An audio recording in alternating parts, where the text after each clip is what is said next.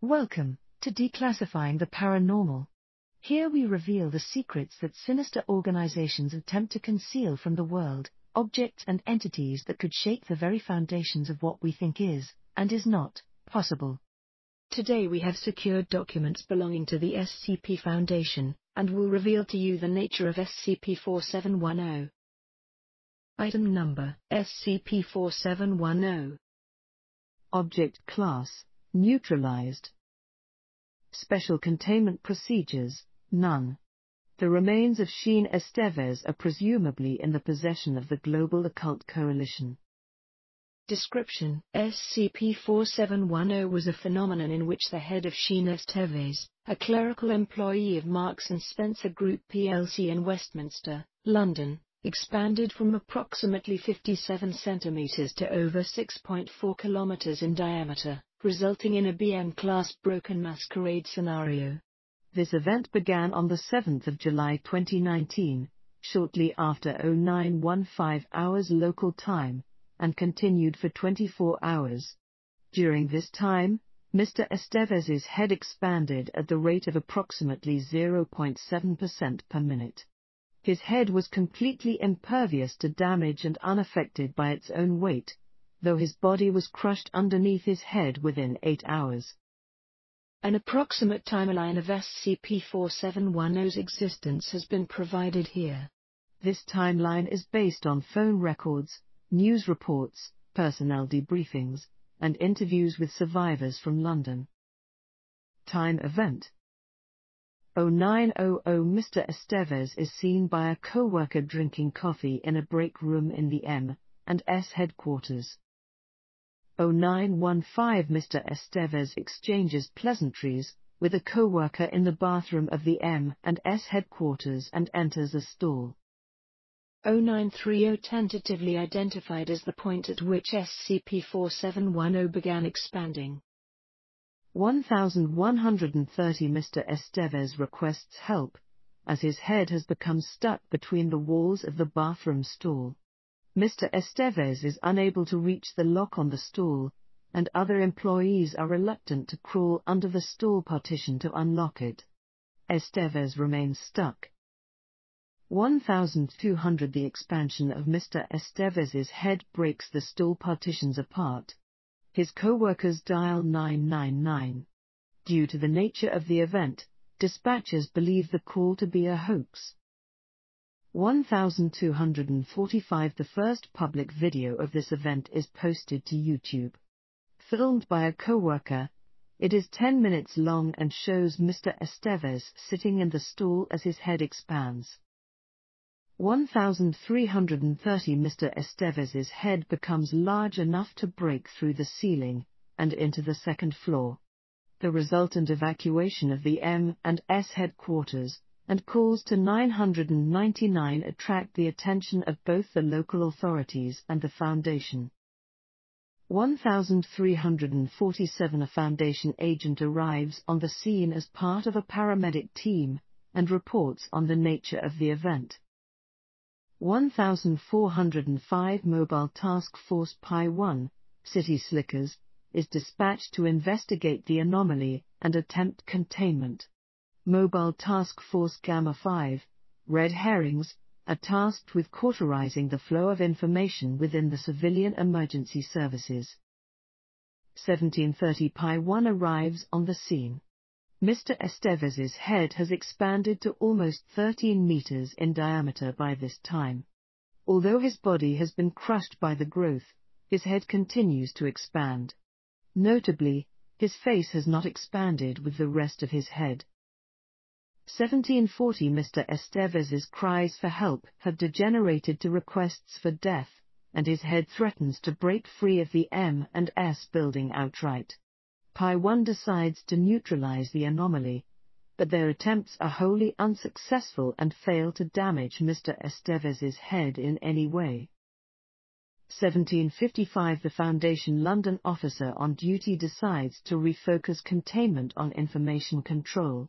Mobile Task Force Beta-7, Maz Hatters, is dispatched to cordon off the area under the pretense of a dirty bomb threat and handle any witnesses. 1830 Mr. Estevez's head has expanded out of the building and into adjacent city blocks. Initial news reports indicate that the cover story of a dirty bomb has been temporarily successful. 1900 Foundation web crawlers begin identifying videos and photographs online associated with SCP-4710. The BBC News report suggests that the dirty bomb story may be false, and interviews one of Mr. Estevez's co-workers. The Department of Misinformation switches all available resources to handle these incidents. 1930 A Gawk liaison contacts the Foundation and recommends that they withdraw from London. Foundation assets in the area report Gawk operatives encroaching on the area disguised as British military personnel. 2000 The true nature of SCP-4710 has become apparent to the civilian populace. In addition to commenting on the nature of Mr. Estevez's predicament, global news media as well as amateur video and photographs begin to draw attention to assorted Foundation personnel on the scene, and suggest that a larger conspiracy may be in place. 2030 Citing the failed containment attempts, unwanted attention being drawn to Foundation personnel, and political pressure being applied by the Gawk and United Kingdom, the Overseer Council votes to pull Mobile Task Forces Pi 1, Gamma 5, and Beta 7 from London. 2045 Overseers 3 and 6 are dispatched to a code committee with the Prime Minister, representatives from the National Police Chiefs Council, United Nations, and the Global Occult Coalition to work on strategies for neutralizing SCP-4710 and safely evacuating London. 2100 The American representative proposes the use of thermonuclear weapons against Mr. Estevez's head. The proposal is rejected due to the population density at Mr. Estevez's location and the difficulty of evacuating London within the time frame provided. 2100-0500 Various other proposals to neutralize SCP-4710 are produced. These include feeding it neurotoxin, thermonuclear weaponry inserted into SCP-4710 by means of bunker buster bombs, and cryogenically freezing it from the inside. All proposals are discarded, as no means of piercing Mr. Estevez's skin has proven successful, and there is no evidence that he has a body left that can be affected by poison. 0500 The American representative proposes the use of thermonuclear weapons for the third time. He is asked to leave the committee. 0510 Tensions arise in the COBA committee as Overseer 6 questions why the American representative was not expelled earlier. Following a physical altercation between the Prime Minister and Overseer 6, both overseers are asked to leave the committee. 0525 The Foundation's British liaison informs us that our presence is no longer required within London, and requests that all remaining Foundation personnel still within the city immediately leave.